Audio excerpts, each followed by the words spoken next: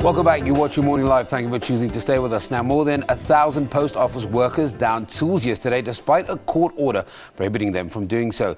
Unions said workers are unhappy about the alleged maladministration and corruption. Only 70% of their salaries were paid on the 25th of October, and the rest 3 days later. I'm now joined by the Minister of Telecommunications and Postal Services, who joins us from our Pretoria studio, Dr. Cwele. Doctor, thank you very much for joining us, Minister. Let's maybe start with a very obvious question. Despite the court order that workers shouldn't down tools, what in your opinion was the reason for the decision by workers and the unions?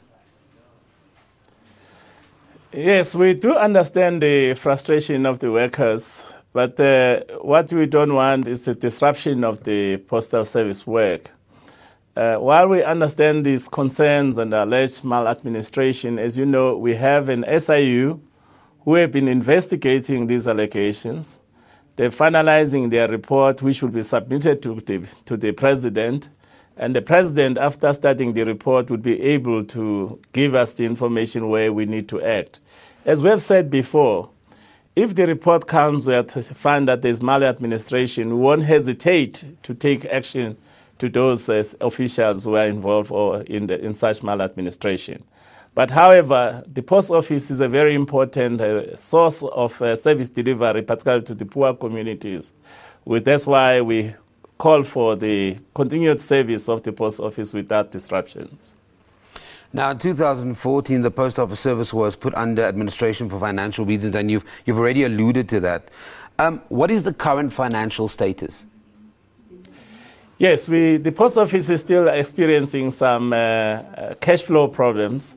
That's why we're looking at the methods of how we can put some cash injection into the post office. We're working with the Minister of Finance.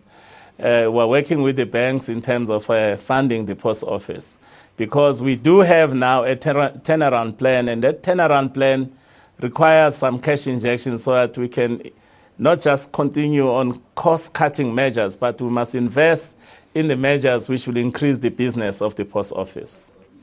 On the 25th, and we alluded to that in the intro before we started the interview with you, Minister, that salaries, or 70% of salaries, were paid on the 25th of October, and 3 days later the rest. What was the reason for this? As I've said, it was primarily the problem of the cash flows.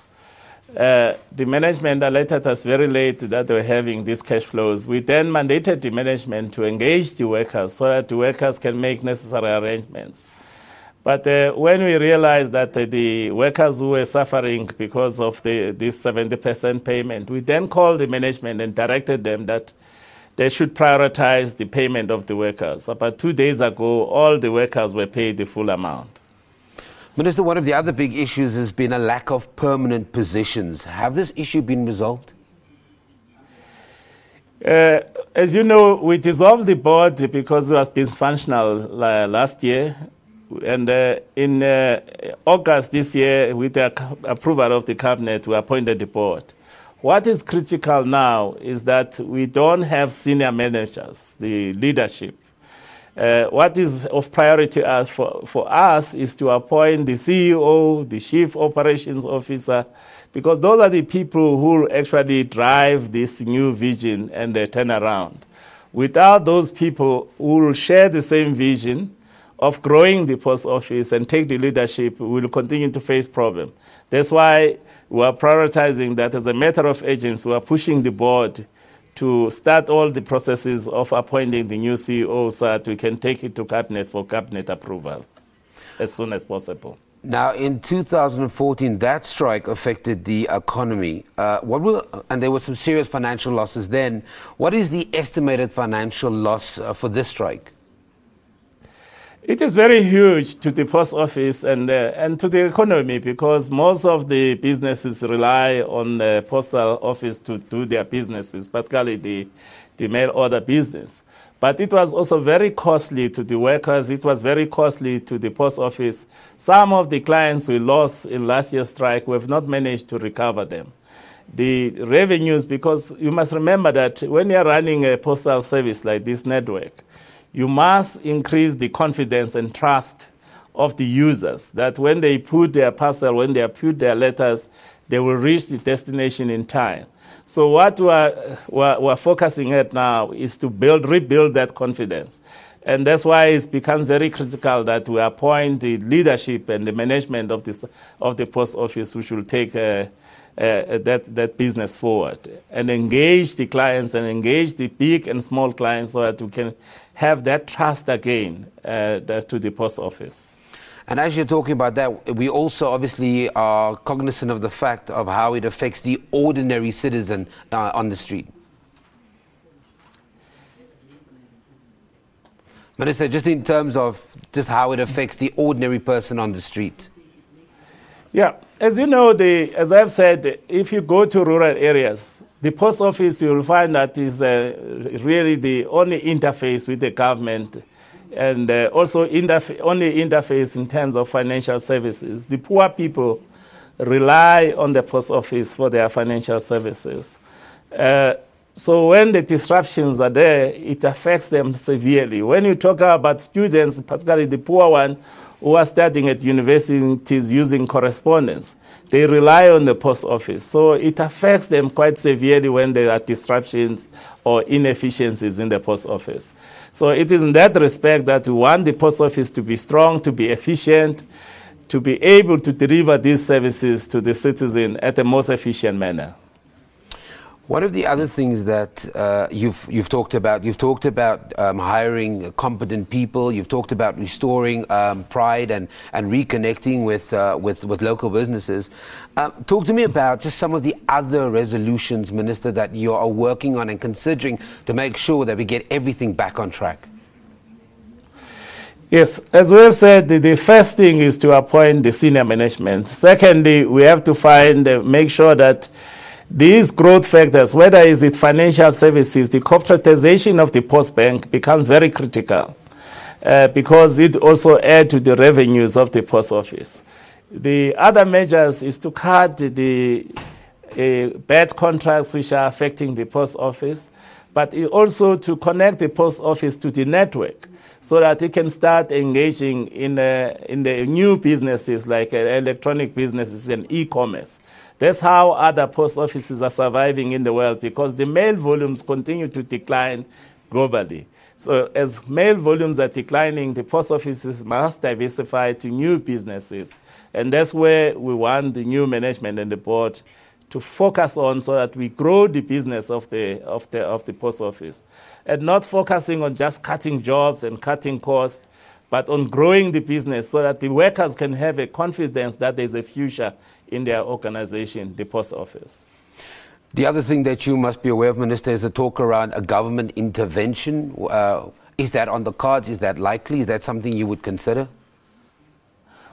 As I've said, we are in constant engagement with the Deputy President, the Minister of Finance, to find some intervention in terms of making sure that we as a shareholder put some cash injection. We must capitalize the post office. It needs capitalization, because if you don't capitalize, all these new things we are talking about, they remain just a pipe dream. So it becomes very critical. Those are the measures we are engaging with it under the leadership of Deputy President Cyril Ramaphosa, working together with the Minister of Finance to find creative ways to actually fund the turnaround of the post office. Do you have a commitment, sir? Yes, we do have a commitment. Just later this morning, I'll be meeting the Deputy President. The challenge is we are trying to follow the prescripts of the law, but we are working very closely with the National Treasury to find adequate some funding of the post office so that it can be able to move forward. Now, today is a pretty big day. It's the launch of the Cybersecurity Hub, and for many South Africans, for the very first time this morning, they'll hear those three words. What is the Cybersecurity Hub? The Cybersecurity Hub is a very important platform. As you know, the South Africans are using the World Wide Web and Internet almost every day. The utilization of the Internet is increasing every day, and that's a very powerful tool. We're encouraging the people to use it for their socio-economic development. And it is a tool which connects the world. So as we connect to this tool, which is very empowering, we must also make sure and increase the confidence of the South Africans, both business, big and small, and civil society, that as they continue to use this powerful tool, they can do that with confidence, that their personal information, that their network won't be put down, their personal information will also be protected. So the hub is the interface between South Africans and the government, where we'll be able to advise them when they meet glitches, for instance, in their website, in their social media usage, because some of the bad guys have got a tendency to try and get into your website, put it down, or get into your website, steal information. So this is a platform for South Africans to interact through government, because it's expensive if we individually all try and protect ourselves in this internet. The hub will be monitoring the incidences globally of attacks and be able to send the alerts to South Africans. When you meet a problem, you will be able also to contact the hub so that we can assist you to bring back your website if your businesses have been hacked or is down. So that's why it is important that it's an important historic event, which is in line with the cybersecurity framework which was passed by Cabinet in 2012. We'll be working very closely with the banks, the business, the small business in particular, the academics and the civil society to create this platform of interaction so that we can assist people when they meet problems. Minister, thank you very much for your time joining us from our Pretoria studios. It is the Minister of Telecommunications and Postal Services, Dr. Cwele, talking to us about some interesting things, including the postal strike that's currently underway. Okay, we take an ad break. Don't go anywhere.